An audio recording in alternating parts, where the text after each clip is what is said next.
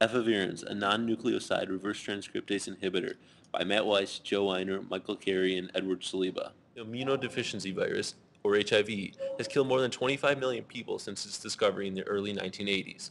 AIDS, or acquired immunodeficiency syndrome, results from infection by HIV, which compromises its victim's immune system, leaving them susceptible to attack by opportunistic infections.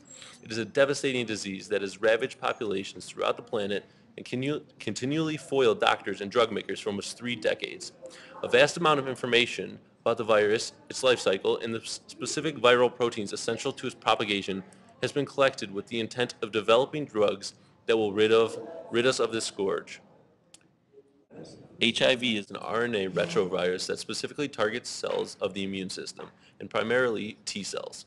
Glycoproteins on the surface of the virus, termed spikes, recognize the CD4 receptor of the T cells. The spikes bind to the receptor and induce fusion of the membrane of the virus and cell, which deposits the viral genome and proteins into the cytoplasm of the host cell.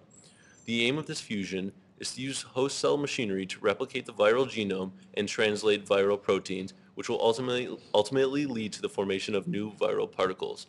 However, the fact that the viral genome is composed of RNA poses a major problem. The central dogma states that the flow of genetic information goes from DNA to RNA to proteins. In order to create new viral RNA and proteins, the virus must take on a seemingly impossible feat of reversing the flow from RNA to DNA. It does so through the use of a very unique protein appropriately named reverse transcriptase. Reverse transcriptase is a fascinating protein that uses the original viral RNA as a template to create double-stranded DNA. This DNA will be used by the host to code for new viral RNA and proteins. Initially, the viral RNA serves as a template for the production of the first strand of DNA, which yields a DNA-RNA hybrid molecule. This gets fed through the RNase domain of the protein to remove the RNA from the hybrid. This DNA, which is now single-stranded, is fed back through the polymerase to generate double-stranded DNA, which will be used by the host cell. As shown here, reverse transcriptase is a heterodimeric protein consisting of two related subunits, one of 66 kilodaltons, the P66 subunit, and one of 51 kilodaltons, the P51 subunit. The P66 subunit contains the catalytic activity of the protein. It contains a finger, palm, and thumb domain, which are characteristic of a DNA polymerase. The palm domain contains the catalytic activity of the polymerase, while the thumb and finger domains assist in the binding of RNA and DNA to the active site. In addition, P66 contains an RNase H domain and a connection domain. The connection domain serves as a bridge between the two subunits, while RNase removes the RNA from the DNA-RNA hybrid. The P51 subunit is identical in composition to the P66, except it lacks a C-terminal RNase domain. This results in a closed conformation absence of catalytic activity, giving it more of a structural role for the protein. The polymerase active site. Here, single-stranded viral RNA is transcribed into a RNA-DNA double helix. Ribonuclease H breaks down the RNA. The polymerase then completes the remaining DNA strand to form a DNA double helix. This proviral DNA contains the genetic material of HIV-1. There are two types of reverse transcriptase inhibitors, the first of which are nucleoside RTIs, the second of which are non-nucleoside RTIs. Our molecule, Efavirenz, falls into the category of non-nucleoside reverse transcriptase inhibitors. Here in this JML representation is HIV-1 reverse transcriptase.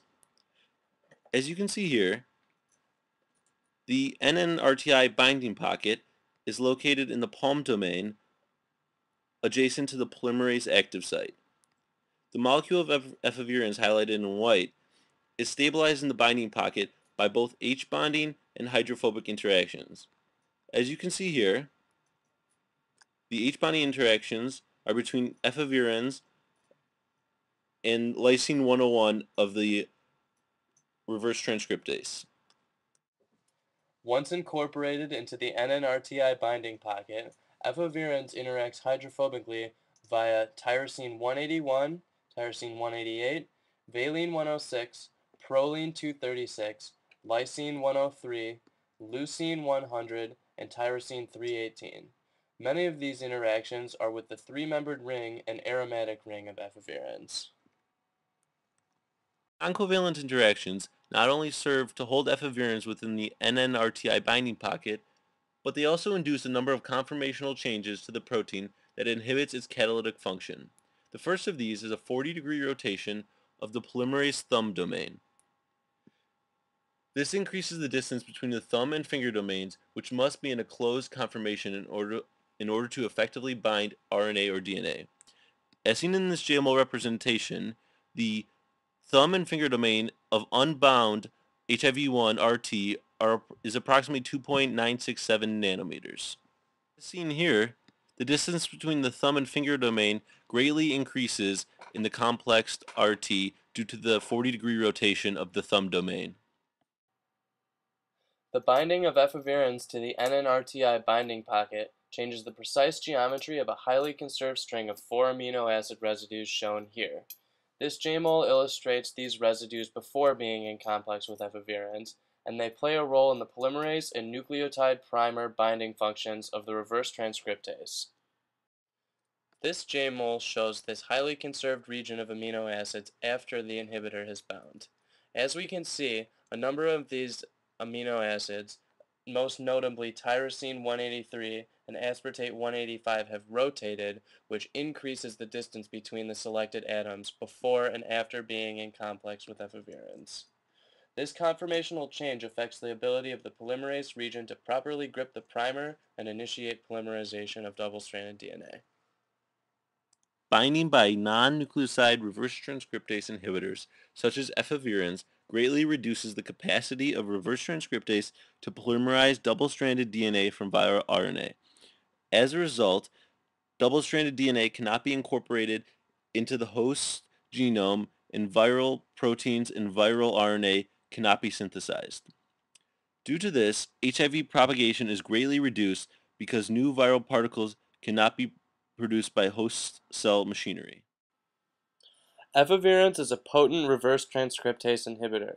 However, due to the high rate of mutation of the viral genome, exclusive use of efavirenz may be ineffective. Common treatments include coupling with nucleoside inhibitors as well as viral protease inhibitors to minimize viral propagation. Hopefully, in the near future, through research of viral proteins, we will be able to develop more effective treatments for HIV/AIDS.